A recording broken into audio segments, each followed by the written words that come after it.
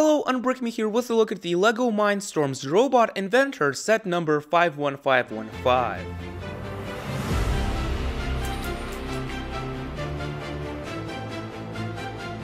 When LEGO introduces a brand new robotic system, it is a historic event. LEGO robotic systems have been around since 1998, with the Robotic Command Explorer or the RCX system. Then in 2006 we got the amazing NXT system, which is still my favorite till this day. Then in 2013 we got the EV3 system, and finally in 2020 we're getting the new Spike Prime system.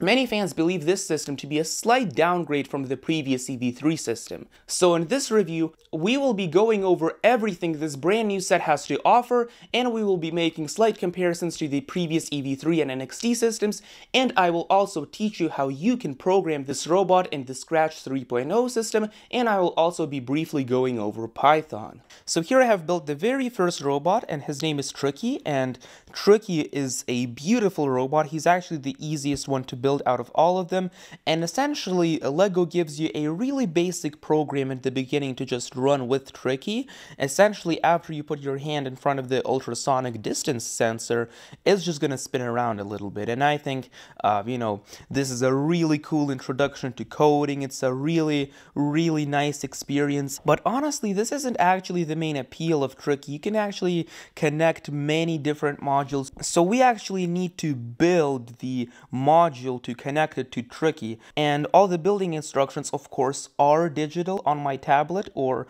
on your computer.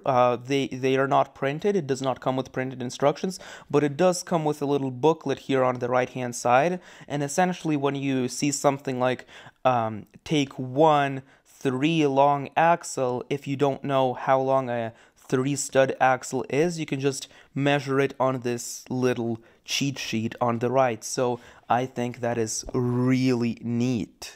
Now this program will just grab the ball, spin around for a little bit, and then it'll throw it. I mean, I love this program. You can literally customize your Tricky robot. I mean, I love this robot so much. It looks pretty fantastic, and I do love the way it throws the ball. It's quite fast actually. It's a really great design. Now here's actually where it gets really interesting. As you can see, I built sort of a basketball hoop in addition to this Tricky robot, and look at that. I mean, it just slam dunks the ball, the missiles or the fireworks go off. It's such a cool design. You cannot get any better than this. Or can you? How about we also make Tricky follow the line, and after he's done following the line, he slam dunks the ball and the missiles go off. And it's a built-in activity into the app. I really love this activity. Right now I put my robot on the NXT 1.0 test pad because that is a test pad that has a really good black line on a white background. But unfortunately, the new Robot Inventor set doesn't even come with a test pad. I mean, why? In the RCX system, we got a test pad. In the NXT 1.0, 2.0, even in the EV3, we got a test pad. So how come we're not getting a test pad anymore? I mean, this was one of the truly greatest aspects of robotics, but I want to show you how well it follows the line. So right now, as you can see, Tricky is just following the black line on the test pad. And as soon as he reaches the basketball hoop, he's just going to detect that with a color sensor, slam dunk the ball, the missiles go off.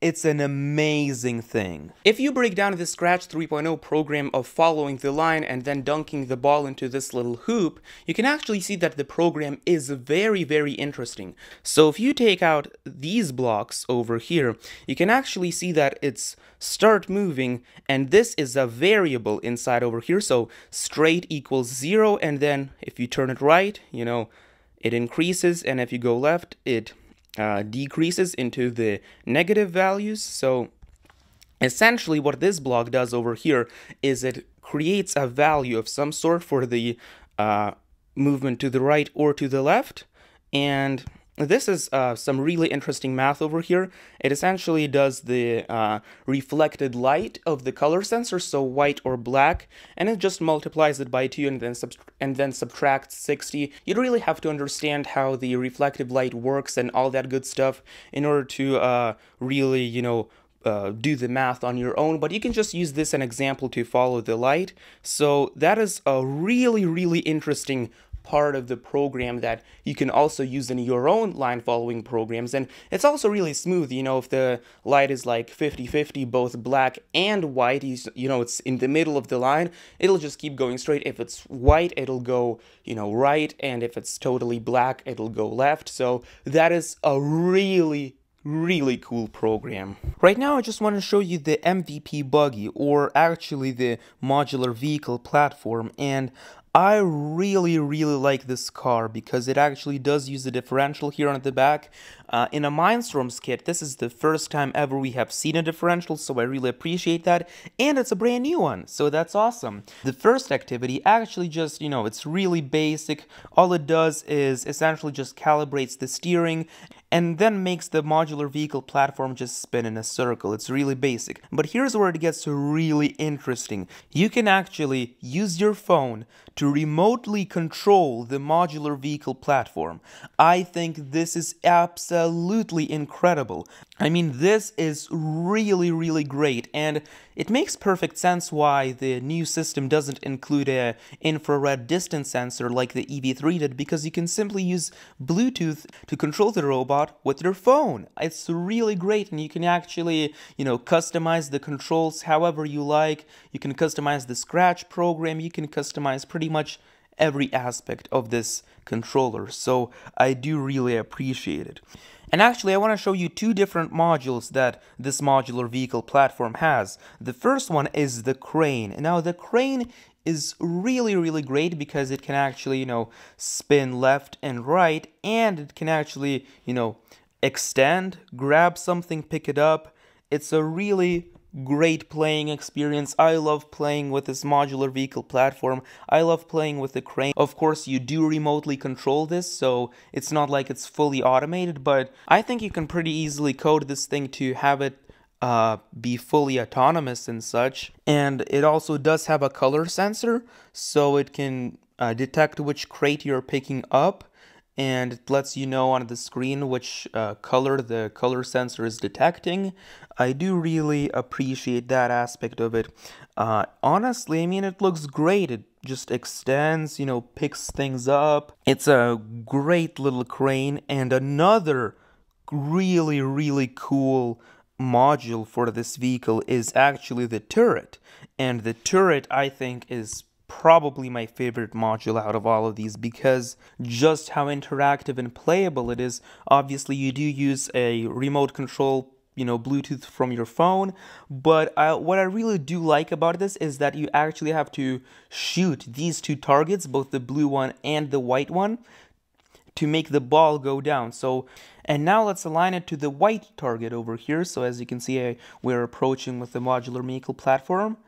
And boom, it fires, and just like that, the ball goes down this course. It's a really awesome and playable thing. I also do appreciate that whenever you move the turret up or down or something like that, the eyes light up on the ultrasonic sensor, and if you're firing the right bullet, the right eye lights up, and if you're firing the left bullet, the left eye lights up. So this is a really cool thing. It looks really amazing, honestly. The modular vehicle platform, combine it with the cannon.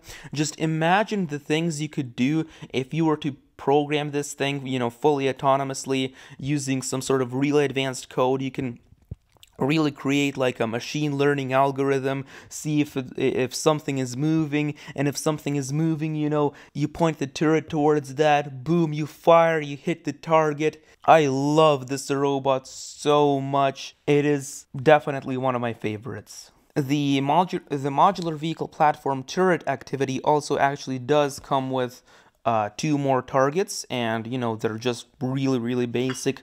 I don't really like them because, I mean, there's really nothing to do after you hit the targets. I mean, you hit the targets and it's nothing special. Now I actually want to talk about Blast. This is the main attraction of the set in my opinion. It is such a great robot. His right arm does have 2 bullets, which he can shoot, of course, and he is built using a really great mechanism.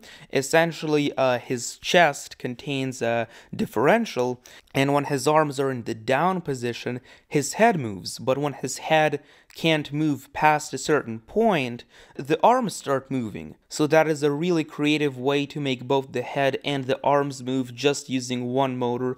I do really appreciate this mechanism a lot. And actually, I want to compare the Blast robot to the EV3 Everstorm really quickly. So the EV3 Everstorm is actually a bit taller than the Blast robot, probably about like a full maybe head taller than him or something. He also does, have the spikes on the head which make him a lot taller. So, Everstorm is kind of cheating. Everstorm is a bigger guy, but who do you think is gonna win in a fight? Either Everstorm or Blast? I'm placing my bets on Everstorm, and let's have them fight. Fight!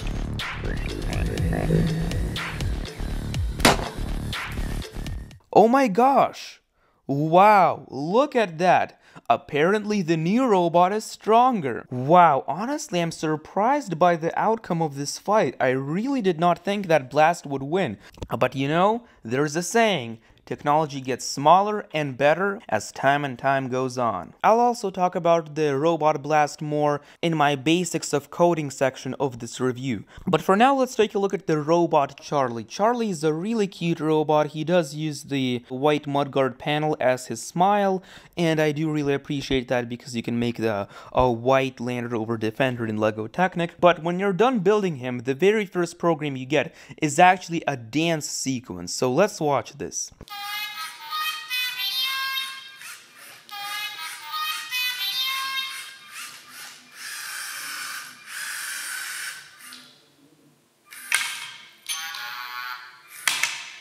One thing I really appreciate about the Robot Charlie is that if you spin his right arm backwards, then his head will go up or down. That is really cool. And if you spin his right arm downwards or, forwards, essentially his front panel is going to open up. So I think this is a really neat feature of the Robot Charlie. Unfortunately, he does not come equipped with the ultrasonic sensor by default, but it shouldn't be too hard to modify him just to add the distance sensor so that way he can, avoid obstacles and all that good stuff. But this is actually just the tip of the iceberg for Charlie. You can build a drum set for Charlie, give him some drumsticks, and he will play some music. Watch this.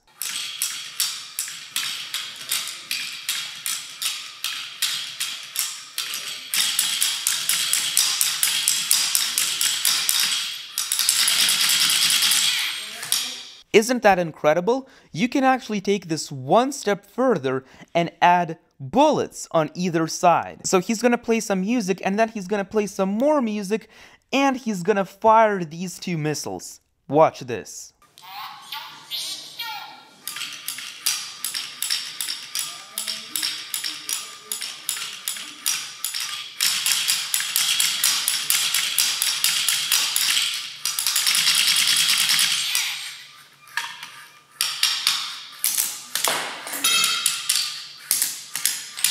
I mean, you gotta love it. Charlie is definitely one of the best robots of the new LEGO Mindstorms set. Maybe the last robot that we will take a look at is actually gonna be better than this one. Meet Gelo. He's a four-legged robot who kind of resembles the Boston Dynamics Spot robot dog. And I just love the way he walks. I mean, he uses 4 motors to create the walking motion. He also has a color sensor and an ultrasonic sensor on the front, so that way he can see distance and color. And he also uses absolute positioning on the motors to synchronize all the legs, so you no longer need a touch sensor to synchronize walking robots, and in my opinion that is a huge advancement over both the EV3 and the NXT systems we had in the past. One activity you can make for Gelo is to set up sort of these obstacles, and the program is essentially kind of, exploring around, but as soon as he detects an obstacle in front of him, he's gonna ram into it full speed. I think this is a pretty cool design. Another really cool program you get with this robot is obstacle avoidance. So essentially, he's gonna walk forwards as soon as he sees an obstacle. He's gonna randomly walk either left or right, and then he'll, turn. I love the way he turns, and then he's gonna continue on with his day, just walking forwards, avoiding obstacles as much as he can. I do really appreciate this, but my favorite aspect of the robot Gelo is definitely being able to control him with my phone. The remote control for this is just so awesome.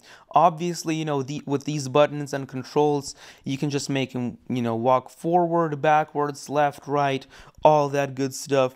But the main appeal of this controller, in my opinion, is that if you push this button, the robot Gelo is gonna stand up, and if you push this button, the robot Gelo is gonna do a flip.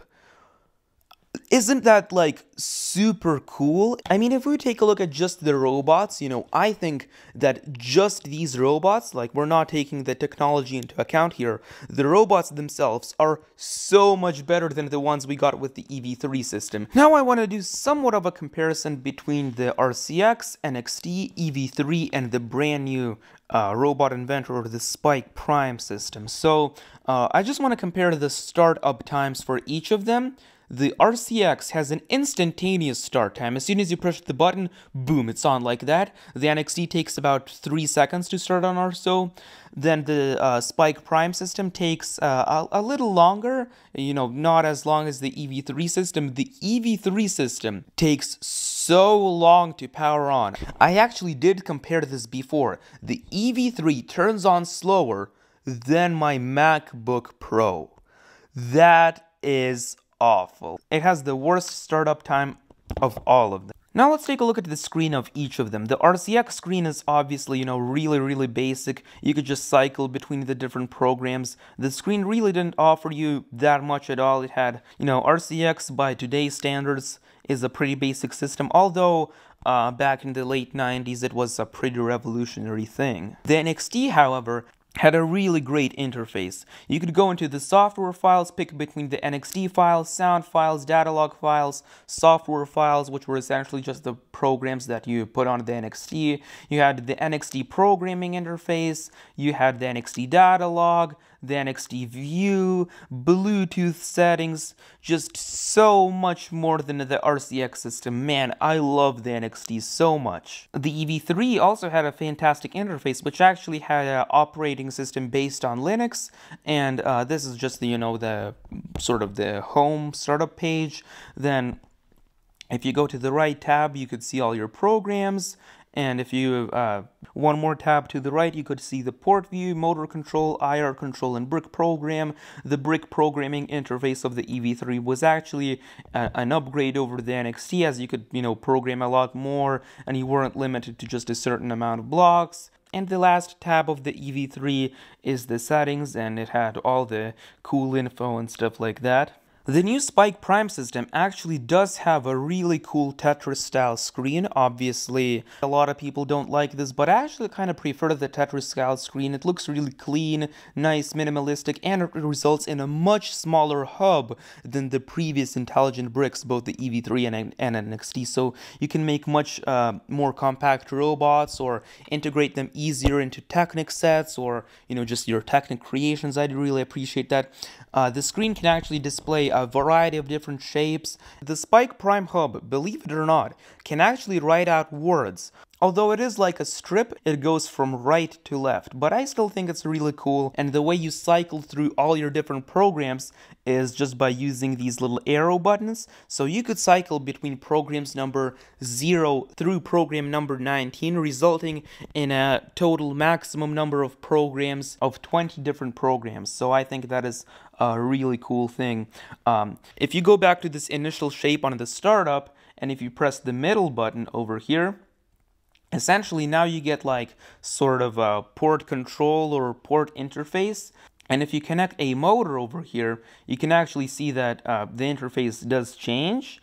And you can just use these little arrows to control both the speed and the direction of the motor. I think that is really neat. And obviously, you can also connect some sensors such as the ultrasonic sensor, and it'll give you a distance reading. Obviously, not in centimeters or inches. It'll just, give you a certain number of squares. So you can actually do data logging on the Spike Prime hub. Over here to port number C, I have connected the new Mindstorms motor.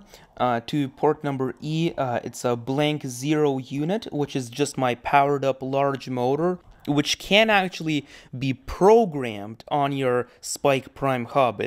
So you can literally just connect the powered up motors to your Spike Prime hub, and you can send them a program, have it rotate constantly for 90 degrees, or just create so many cool different complex programs. You can literally tear out the Control Plus hub from your Control Plus models, replace it with the Spike Prime hub, code it in Python or with Scratch 3.0 from your computer, and you have an amazing little Technic robot. So that is really neat.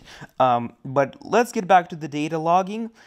You can also get live data readings on the sensor for both the ultrasonic sensor, and you can also get live data readings on the color sensor, the tilt angle data readings, the orientation readings, the gyro rate, the acceleration readings. You can also manage all your different programs. Like I said, it's 0 through number 19. You can delete whichever ones you like. You can just see how many kilobytes they all take up. It's a really nice little interface system, and I do like this a lot. In both the NXT and EV3 motors, you could actually put an axle through the motor, so that it resulted in some really strong connection points and really strong models. The axle would never fall out, it would stick in there like glue. Unfortunately, the new motor does not maintain this functionality, but I still consider the new motor to be better than the previous EV3 and NXT motors because it has absolute positioning. If you simply run this program to have it, go the shortest path to position number 0, you can see that it'll always end up in position number 0. This is extremely useful for synchronizing walkers, and it's a really useful feature. I also really appreciate that the new motor is much smaller than the previous EV3 or NXT motor. So right now I'm just going to show you the very basics of programming, and essentially we're going to be using the robot Blast over here to program a very basic obstacle avoidance program. He will go either left or right. After seeing an obstacle, it'll be random. So let's get started. So over here on my tablet is the coding interface, and essentially this coding interface is pretty much exactly the same as in the Spike Prime system, and it's going to be exactly the same once the computer version of the Mindstorms app comes out. And so first thing we want to do is maybe create some sort of sound for the robot. So let's tap on the sound over here, and then maybe let's get a play sound. And over here, it's not just cat meow 1. We can go here and we can click on add sound, and essentially it says hub sounds on the hub, and these are all the sounds that can play from the hub itself. And if you use the editor or the recorder or something like that, it will not come out of your robot. It'll essentially come out of your mobile device or your computer. So that's kind of an important thing to know. But unfortunately, it cannot really speak. It cannot really say like proper words. See, this is the maximum. See, these types of sounds are the maximum the robot can do. Now let's just do the play sound over here. Or maybe we'll do a success chime. Yeah, this sound sounds good. And then we'll click add to canvas. And then over here we can see is the success chime on the hub. We play sound success chime until done. Maybe let's turn on, now maybe let's set the center light button to not red, but maybe to like a blue color over here. So this button over here on the hub is essentially going to turn blue. So I think that is going to be really neat. So now let's actually get onto the program. Over here, we'll go with the control tab, and we'll just use a forever loop over here. And then inside the forever loop, I want to have movement, and I want to set the movement, which is essentially motors running synchronously, and the motor block is just, one motor running synchronously, but movement can run too, and we need to set the movement motors to C and A, essentially, because these motors are, the ones that are controlling the wheels, and also let's set the movement speed to maybe perhaps like 100%.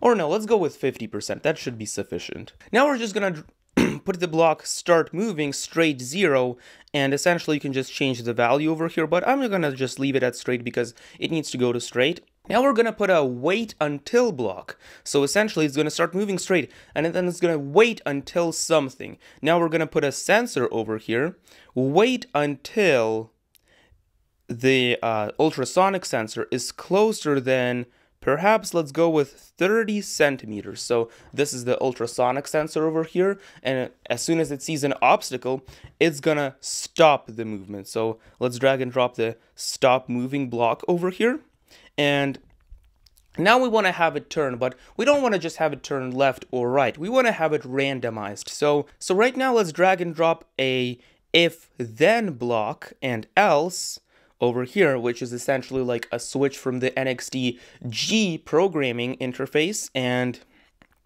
we're gonna set a variable. We're gonna go over here, and let's make a variable. We'll just call it X,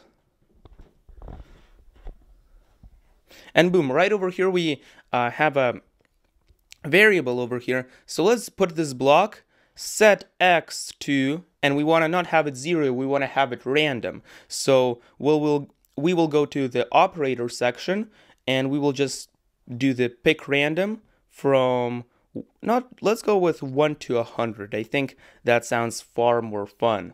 And then let's do operators again, and then we will do a comparison block. So if variable. So do you understand the program right now? Essentially, after it stops, it's going to pick a random number from 1 to 100, and then it's going to see if it's less than 50. If the number is less than 50, let's have it turn left. And if it's more than 50, it's going to turn right. Essentially, this is a randomizer. So I think that is really cool. Let's movement. Let's move degrees. Maybe let's go with 180. Let's have it turn right, or no, turn left. And then we can just tap and hold on it, press duplicate, and then we can do to the right. So I think this program should work. Let's test it out. So as you can see, he just played a sound and set his light to blue over here, and then he just went forward. And after he saw an obstacle, he went either left or right, and then continued on with this program. I love this obstacle avoidance program. It's one of my favorites ever, and I really am happy that Blast is working right now. You can also program your robot in Python, which is a much more advanced interface. It's line-by-line coding, and as right now I'm on the iPad, I cannot really do any fast typing, but you still can program if you use an external keyboard, or just you type with the iPad buttons.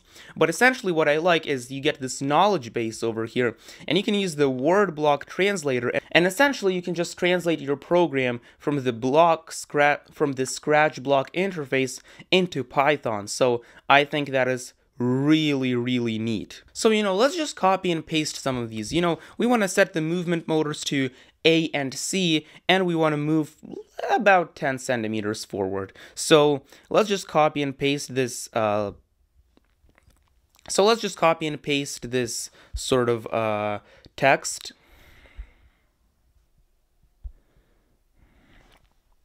Alright, so it says motor pair, A and B, and instead we need to change it to A and C over here, and then a parenthesis. Then default speed is 50, and then we can move maybe 10 centimeters perhaps, or... Alright, now let's test out this Python program. So actually my robot ran backwards, so instead we need to change this 50 value to a negative number, and let's just see the minus sign over here. And now I think it should run. It should run perfectly. Alright, let's test it. Yeah, boom! I just programmed my first robot ever in Python, and I can't wait to really use all the Python possibilities to its maximum. I mean, I love this coding interface, and it's gonna help me really get into the more advanced coding, because I've always been using sort of the block coding interface, but now I can finally use the Python interface, and I can use this knowledge base to really convert all the blocks from the Scratch system into Python, and I think that's a really, really good thing. So what are the pros and the cons of this set? Well, for the pros, you get 5 amazing different robots. They're so cool. They have different modules for pretty much each of them. They are just some of the best robots I've seen in a robotics kit ever. Another big pro is the compatibility with Powered Up. You can connect any Powered Up motor to the new Spike Prime system, code it however you want. You can use the built-in rotation sensor into all the Powered Up motors to have it run for a specific number of degrees or rotations and all that good stuff. I really, really appreciate the compatibility with the Powered Up system, and that is something that a lot of fans have been concerned about. Another big pro of this set is the absolute positioning motors. I cannot stress enough just how much of an advantage this is over the previous motors. Having absolute positioning allows you to create different walkers without ever using touch sensors for synchronization. This is a huge upgrade. But now let's talk about the cons of this set.